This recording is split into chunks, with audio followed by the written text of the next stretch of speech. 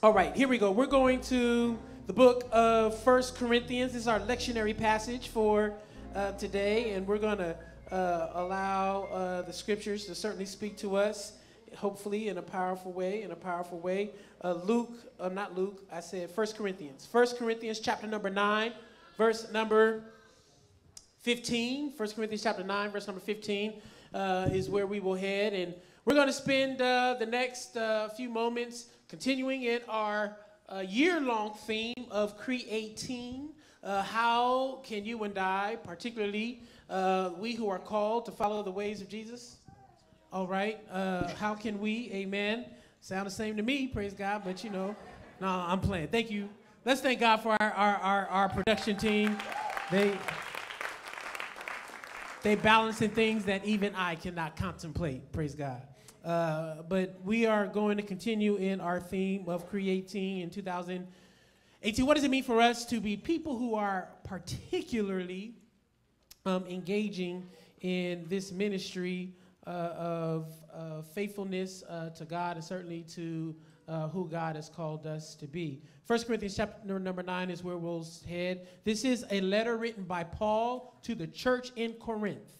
And it is a city, Corinth, particularly diverse, as many parts of the Roman Empire had very metropolitan spaces filled with all kinds of practices and all kinds of teachings and ideologies and philosophies. And so the church in Corinth was a church that was continuing to wrestle with what does it mean to follow Jesus and certainly be faithful in a space where much of the calling of Jesus, dare I say, the claims of Jesus are contested. How many ever lived in a space where what you believe is contested? It is meaning it is not settled. It is up for discussion.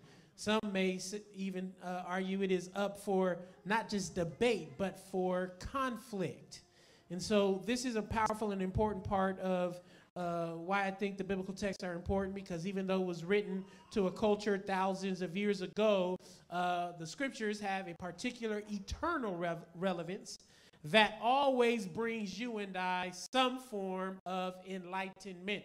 The first 6 weeks of this year are in the biblical or liturgical calendar called Epiphany. It is a season where we expect God to reveal some things to us in the liturgical calendar, in our purposeful worship, if you will, that we would rather or otherwise not receive in the normal course of our lives. And so we've finished our consecration, and now we're moving into the fulfillment of our call for this year. And I think this is an important text for us to think a little bit about. 1 Corinthians chapter number 9, I'm reading from the Message translation. The scripture simply says this: "Still I want it made clear that I've never gotten anything out of this for myself." Paul is talking to the church in Corinth because there are some people who despise deeply Paul's ministry. And they're always trying to discredit Paul, and they're trying to call Paul's ministry into question. And so Paul is making one of the many defenses of his ministry. Particularly, there are those who are saying that Paul is profiting. He's personally enriching himself financially with his own popularity. And Paul is making a case that the reason why he's doing this is not for any amount of money or any earthly reward. So this is kind of what we're picking up in. Paul saying, I've never gotten anything out of this for myself, and that I'm not writing now to get something. I'd rather die than give anyone ammunition to discredit me or impugn my motives. If I proclaim the message, it's not to get something out of it for myself. I'm compelled to do it and doomed if I don't. If this was my own idea of just another way to make a living, I'd expect some pay. How many of y'all have ever been involved in something? It's like, you can't give me enough money to do what I'm doing.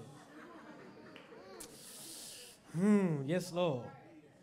But since it's not my idea, but something solemnly entrusted to me. Why would I expect to get paid? So am I getting anything out of it? Yes. As a matter of fact, the pleasure of proclaiming the gospel, the message at no cost to you. You don't even have to pay my expenses. Even though I am free of the demands and expectations of everyone, I have voluntarily become a servant to any and all in order to reach a wide range of people. Religious, non-religious, meticulous, moralists. That means, people who are can't remember what I'm about to say. Meticulous moralists, people who are legalists. Every folk who just, drowning in legalism. Loose living immoralists. That's the rest of y'all, praise God.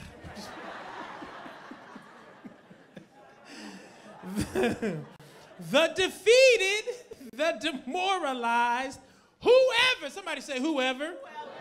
Paul says, I didn't take on their way of life. Paul gives a little caveat. I kept my bearings in Christ, but I entered their world and tried to experience things from their point of view. I become just about every sort of servant there is in my attempts to lead those I meet into a God-saved life. I did all of this because of the message. I did all of this because of the message. I did all of this. Whew. That slid by me the first time I read it, so I'm just getting my own little Holy Ghost moment up here. Because of the message. I didn't just want to talk about it. I wanted to be in on it. Whew. You've all been to the stadium and seen the athletes race. Everyone runs, one wins. Run to win. All good athletes train hard. They do it for a gold medal that tarnishes and fades. You're after one that's gold eternally. I don't know about you, but I'm running hard for the finish line. I'm giving it everything I've got. No sloppy living for me. I'm staying alert and in top conditions. I'm not going to get caught napping, telling everyone else all about it, and then miss out myself. Ooh, this is the word of God. For us, the people of God, let us say thanks be to God. So we're going to talk from the topic, creating to win. Creating to win. Father, in the name of Jesus, bless the word of God that has been read for us, the people of God. We ask you to hide this word in our hearts so we will not sin against you. And please send your anointing that makes preaching and teaching easy. Let it rest upon me and even the hearers of this word. Oh, God. And we'll say thank you. In Jesus' name we pray. Let the people of God say amen. If I were to give you another topic, I'd just say we in it to win it. Now, today, of course, is Super Bowl Sunday, and there are all kind of folk all across the country who are breaking their commitment to boycott, amen, the NFL. No, I'm just kidding. No, Super Sunday is a fascinating day. It is, one says, it is one of the most communal moments in our country's annual plethora of events that we use to amuse ourselves to death, amen, where we distract ourselves and we look at commercials and we look at two teams literally fighting for one prize. And Super Sunday, many folks, depending on your team of preference, you'll have, great expectations, and other folks won't have any expectations because your team didn't win. Team didn't make it. Amen. My team, the 49ers, was far away. Somebody say amen. And, I don't feel this bad because there are some teams that came into this year with great expectations. And I just don't know if it's better to have no expectation or to have some expectation. Either way, I'm just saying. We can talk about that later. Amen. Because we don't want to get too distracted up in here. How many know you may win some and you may lose some? But when we talk about following Jesus and creating what God would call us to create, your winning and your losing is not dependent upon the outcome of a singular game. It's not even dependent on the outcome of a singular season of your life. How many of you know that we got a long time to make some decisions around how we will win? On if we will win.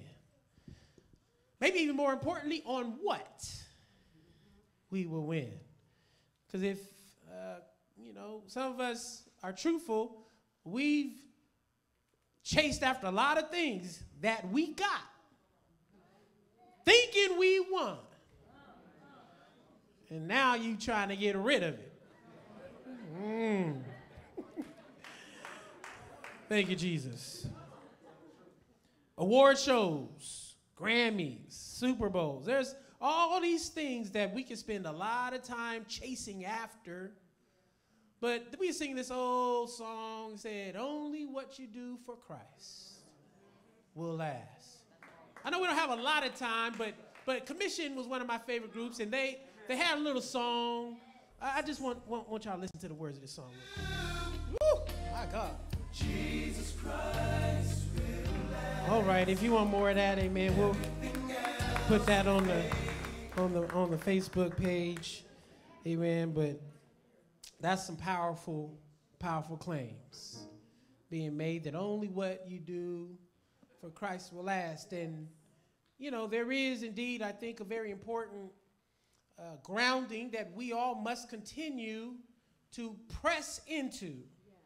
Because there is indeed a competition for how you and I will spend the very limited time we have with the very priceless gifts we've been given. For many of us, there's a certain kind of truth to the reality that we are living in a time, as Paul, where there are many who would try to put a price tag on what you are worth. And they'll try to reduce you or pump you up and force you or cause you to lose sight on the original intent on why God has created you and I in the first place. We have been created for every day and moment of our life to give glory to God. Not just in the context of singing or attending church, but every day that you live, you are participating in the work that God has already started.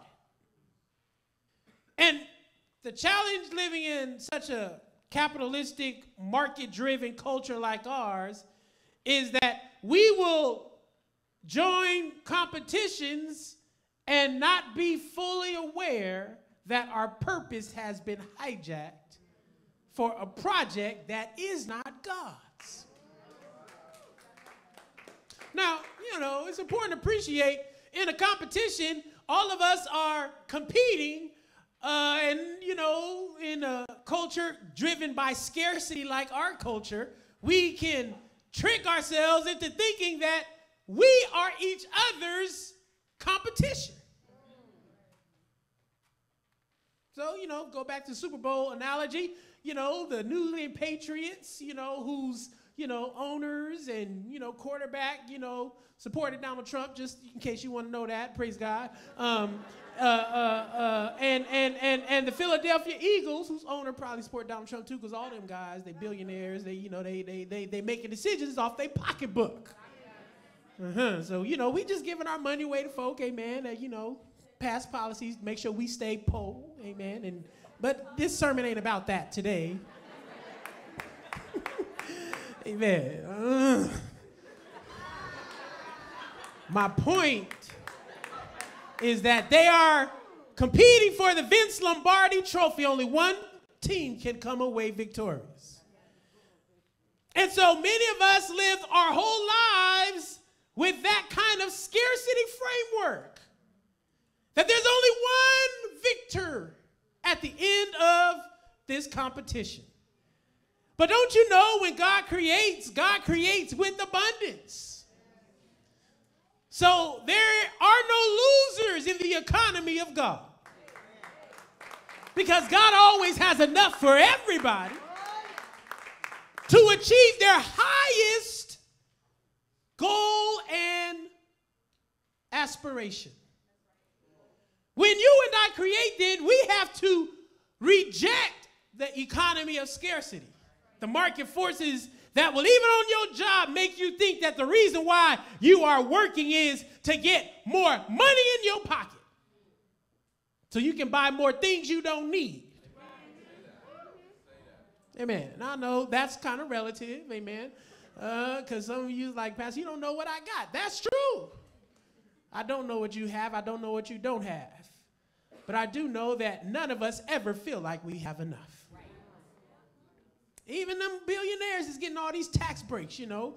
Paul Ryan, he made a little quote, little tweet that he took down because he know he was ashamed of himself after folks made him ashamed. Boasting of how a teacher was excited because she got $1.50 more a week because of the tax breaks that they gave to the billionaires so they can get billions of dollars more a second. No, I'm just playing.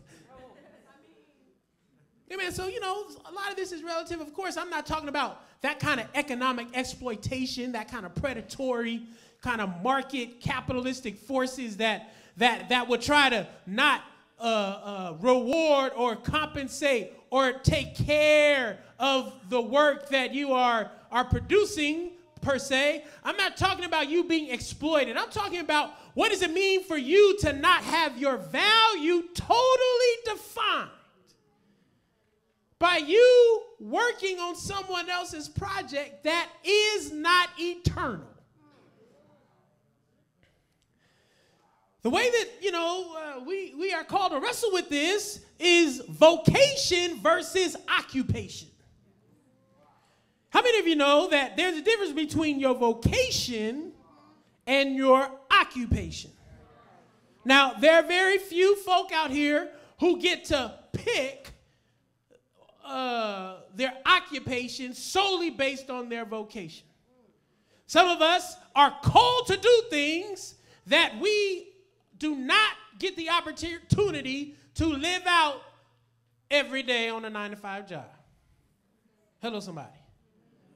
And then there are some who have the privilege, and it is a privilege, to wake up every day and do what you love to do and then get some money for it on the other side. And all of us should be mindful that we are living in a culture where not everybody gets to have that kind of privilege. Hello, somebody. Amen. You know, there are some folk who don't like their job, don't like what they have to do in order to put food on the table, to make their ends meet. They don't enjoy it, but they do it because they have a higher calling or purpose to achieve, to make sure their basic needs are met, the needs of their children, the needs of their families. And so I want you and I to wrestle for a few moments to make sure that we are not, you know, rendering invisible the vocation, that which God's calling you to create for the sake of the gospel, and your occupation, that which you are often forced to do or you feel like you have to do in order to make your ends meet. I want to suggest to you today that the sooner you get in touch with your vocation, then you may find that you will never have an occupation that can't be used in the service of your vocation. Mm-hmm. Why is that important? Because you may not get paid for what you're being called to do. Mm-hmm. You may not get paid. And truth be told, How much is your gift worth? At the end of the day, someone said, I'm always underpaid. Praise God. I can have all kind of money. I can have all kind of benefits. But there's something about what God has placed in me that no one can put a price tag on. Think about your experiences and all the things that you've been able to overcome and all the things you've come through. What would you put a price tag on to help fully reward you or compensate you for you coming through that depression? What is it worth for you to come through on the other side of a campaign or a initiative to dismantle systemic and structural oppression? Or what is the price tag for your children coming off crack or your family being reconciled together? Some folk will make you think that everything can be defined by dollars and cents, but I believe there's something that God is doing that cannot be fully articulated by the currency of a fallen world. And that's why you and I are being asked in this moment when we are being welcomed and invited and even compelled to participate in the creative work of God. What is it that we are being called to create? Now, it's important to appreciate that the economy of God will always rub against the economy of this world. And so that's why our lives have to be paradigmatic of who Jesus and how Jesus lived, and not the ways in which these failing economies that go out and in of style, depending on what era of time you live in. God's economy is eternal. So as we are celebrating and remembering communion today, how many know for 2,000 years the sacrifice of Jesus' body and blood has never lost its power or value? Woo. When Jesus says that this is my body that has been broken for you, Jesus is telling you that there's something eternal about the value of you living your life broken before God. Jesus said, this is my blood that has been poured out for you. Jesus saying there's something eternal about the value of your life being poured out as a living sacrifice. You could be a capitalist, you could be a socialist, you could be a communitarian, you could be you don't know what you are. But the value of what Jesus does stays consistent. And if your life is then being informed by the value of Jesus, how many know you have a form of consistency that is tried and true? So you being created to win in 2018 is really then about, the first point I'll say, how can you embrace your call to create? Somebody say embrace your call.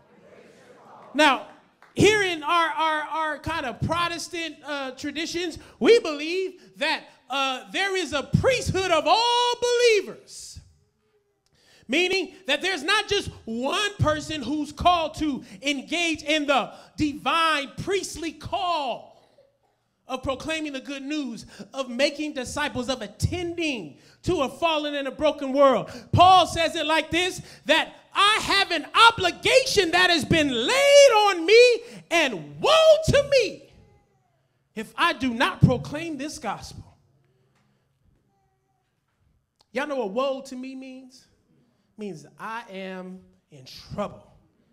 I have a certain kind of compelling force driving me that I couldn't say no even if I wanted to, although you could.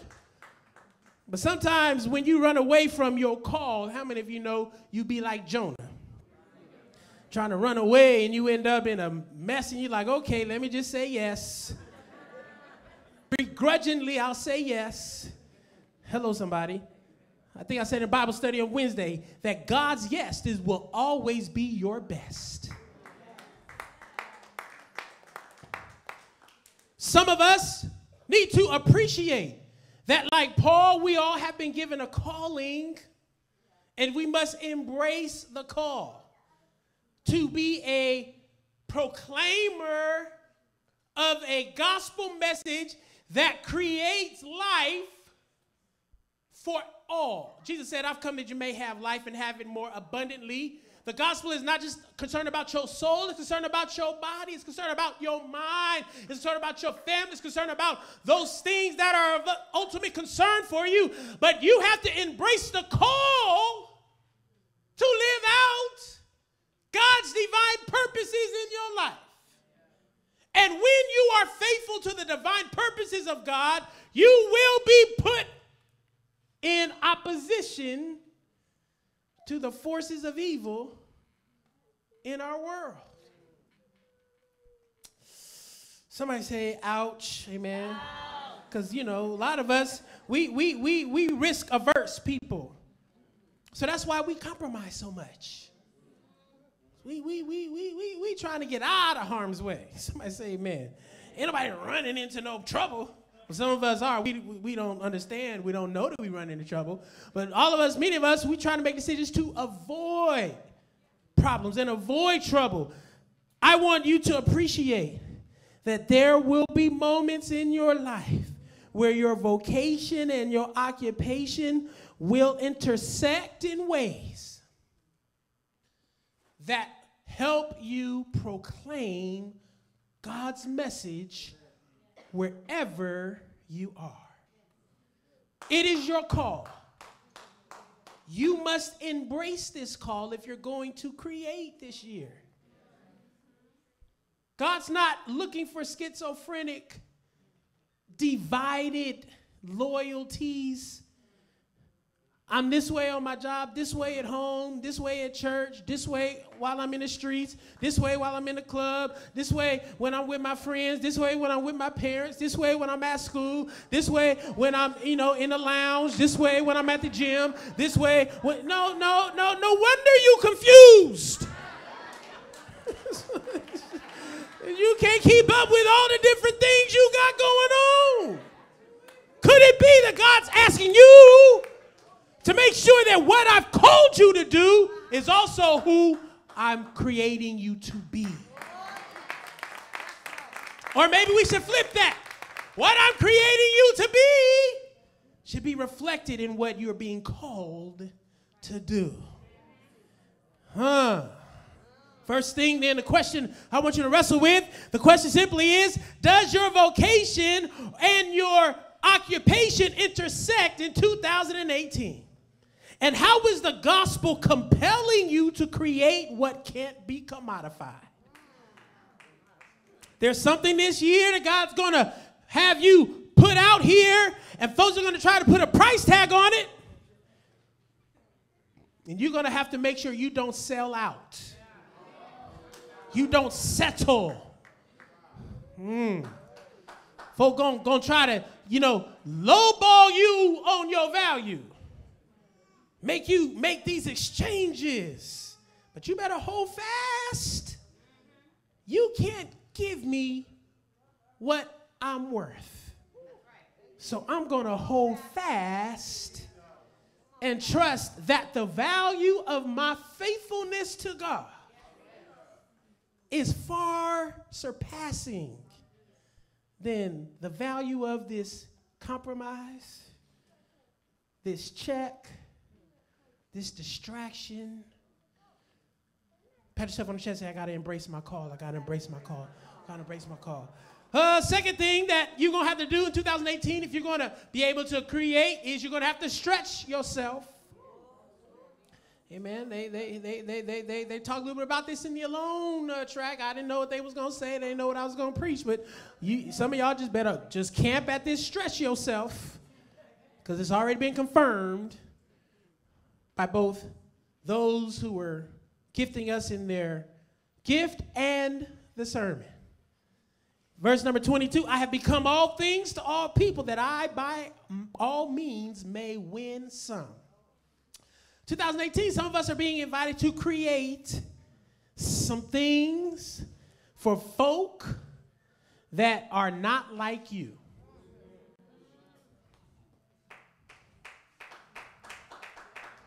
They're not like you. They're not like you. And how many know that sometimes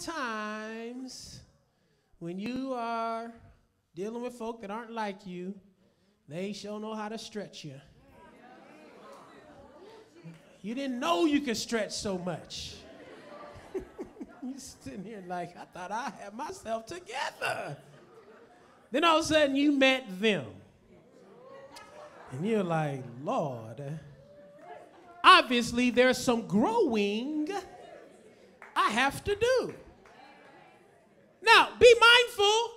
I love the scriptures when they kind of underscore something that may be true for everyone, but for the child of God, it has a different kind of impact. Because it is true that all of us have to be stretched in a very pluralistic society. There is no such thing as a one-size-fits-all anything. It doesn't mean that there are no sense of truths, but it just means that some of us going to take our whole life to get to some truth that you may take a day. But don't get too hardy, because there's something in your life that's going to take you your whole life to get to. So we got to create space for everybody to be stretched. But listen, it is stretched for the sake of the gospel. So by your stretching, you can help others enter into a God-saved life.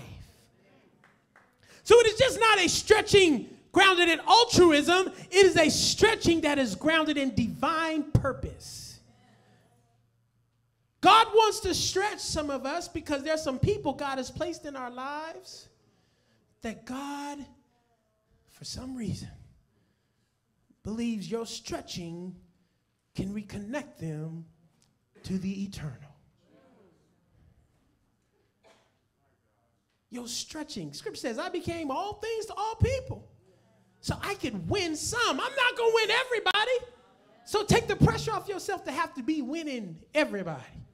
Nobody wins all the time. So you're going to have some defeats. You're going to have some missed opportunities. But guess what else you're going to have? Some stretching. And in the stretching, it creates lots of creativity, possibilities to be unleashed. I had a mentor tell me, you can only, well, not only, he didn't say only. He said, your capacity to reach folk can often be defined by 20 years your senior and 20 years your junior. I found that to be fascinating. You know, people tell you stuff, you don't really know if it's grounded in anything, but I really respect this person. And, when he said that, it resonated in my spirit. It was like 20 years my elder, 20 years my junior.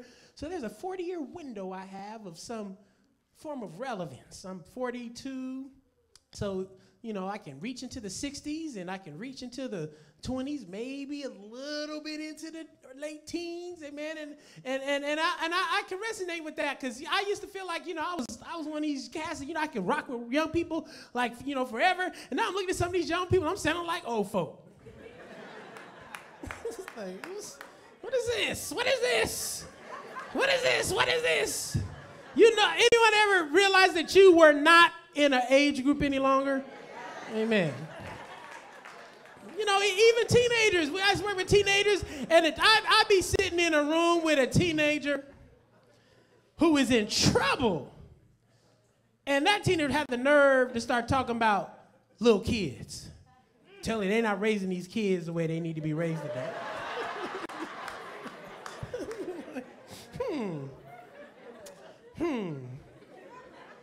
Fascinating. Fascinating. But it does at least suggest that some of us can only be stretched so far before we break. And I believe that God is not trying to break anybody.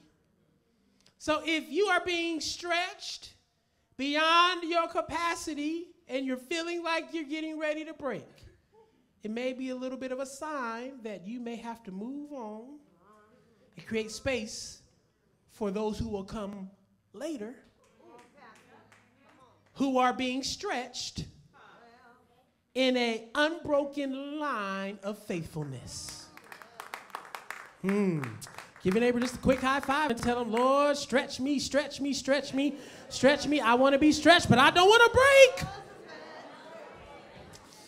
All right. The question that I want you, are you feeling the stretch to become all things to all people? How is this stretching informed by the gospel? So again, all your stretching must be informed by the gospel. It can't be informed by your own thinking, because your own thinking is flawed. Just want you to know that. We're going to talk about that later, but just trust me. Well, how about this? Just think about your own thinking, and then you trust yourself. Somebody say amen. How is the stretching informed by the gospel catalyzing your creating?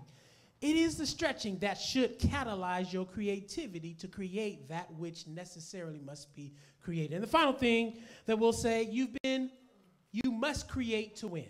You've not only been created to win, but you must create to win. The scripture says, run in such a way that you may win it.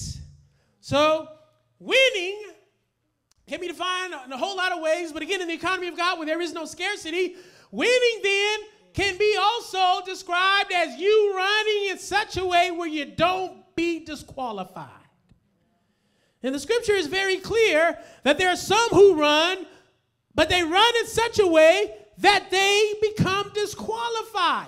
And if it is true that all you have to do is finish your race to get your reward, then all you need to do is run in a way where you do not get disqualified. And there are many things that can disqualify the child of God from their destiny. Disobedience, rebellion, anger, unforgiveness can keep you locked into a situation where you can't finish what God has placed in front of you. But God needs somebody to make sure that I am so clear about what God has placed in my charge, that I'm not going to get caught up in the competition of this culture, the competition of these ideas that will pit you and I against one another. In our movement where we call it Oppression Olympics, where folks will try to put their oppression next to the next person's oppression and try to make one oppression worse or better than the other. But how many of you know that's a narrative of scarcity? Amen. It don't matter how much oppression you got in your back pocket. Oppression is oppression. It feels terrible to be oppressed. So I'm not going to engage in oppression Olympics because that may disqualify me from finishing my race. I'm not going to allow God's divine call in my life to get distracted by the hurt of other people, by the hurt even in my own self. But when I fall into a situation that causes me to lose course or lose focus, what I'm going to do is recapture my sense of divine calling and make sure that my creation, my creativity, my purpose is grounded in who God says I am and what God says I can be and who and what and where God calls me to be.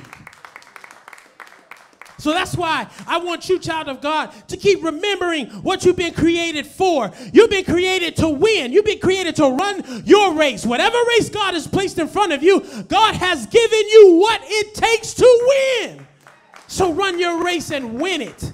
Run your race and finish it. Run your race in such a way that it begins to unfold to all those who are around you a certain revelation about the true reality of who God is. And I'm here to tell you, God is real. God is not absent. God is not forsaken you. God has not dropped you off to your own devices. But God is real. Somebody shout hallelujah. I remember Isaiah chapter 40 verse 27 where the children of Israel were trying to figure out, God, where are you? They said, why do you say, O Jacob, and why do you speak, O Israel, that your way is hidden from the Lord, and that your right is disregarded by God? Oh, I love the prophet. He goes on to say, have you not known and have you not heard that the Lord is an everlasting God? Somebody say everlasting. That the Lord is a creator. Somebody says creator. And he does it until the ends of the earth. He does not faint, nor does he grow weary. His understanding is unsearchable. He gives power to the faint, and he strengthens the powerless. So even the youth will faint, and they will grow weary, and the young will fall by the wayside because they are exhausted. But they that wait on the Lord shall renew their strength. They shall mount up on wings like an eagle. They shall run and not be weary. They shall walk and they will not faint. Do I have a witness in the house today that can look back over your life a few days ago, look back over your life a few weeks ago, and declare that just when I thought I was down to my last straw, God stepped in and he gave me the strength I needed to keep on running this race, to keep on walking this path, to keep on flying my journey. So child of God, just keep on pushing, just keep on walking, just keep on believing, for God will give you what you need.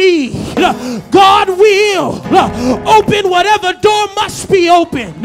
God will give you the joy you need in the midnight hour. God will ease the troubled mind. God will heal your body. God will open up the door. God will do whatever he's promised, because I believe God. Devil, you can keep your lies. Haters, you can keep your haterism. But I will wait for the Lord and be of good courage, because he shall strengthen my heart. Somebody shout, God will. Somebody shout, God can. Somebody shout, God is able.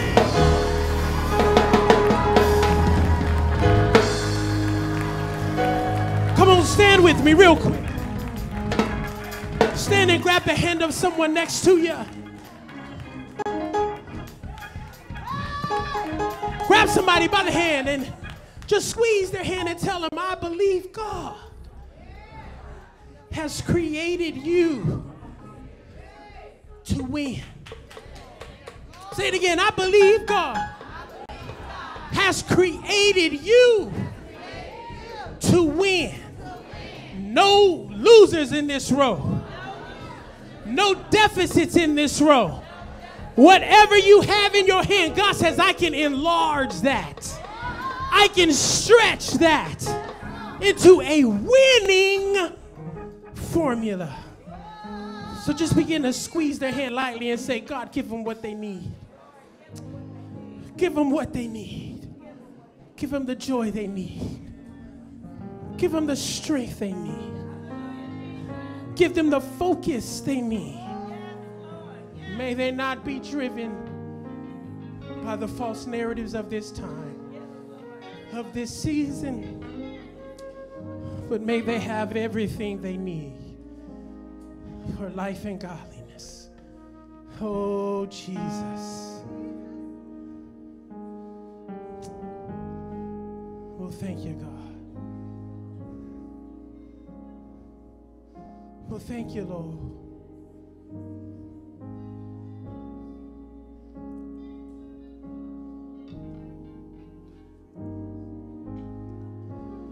Bless the loved one who I'm touching. I pray, God, that everything that they are being called to do, God, will be unleashed in them in such a way that whatever they're being paid to do will bend inside their vocation. Whatever their divine purpose is, God, may their divine purpose inform and feed their daily practices and activities. This is our prayer, God. This is our prayer. In the name of Jesus. And God, I'm also asking you to remind us, God, that we are people who are already invited into your work of creation. Whether we're teachers, whether we're students, whether we are professionals, policymakers, activists, parents,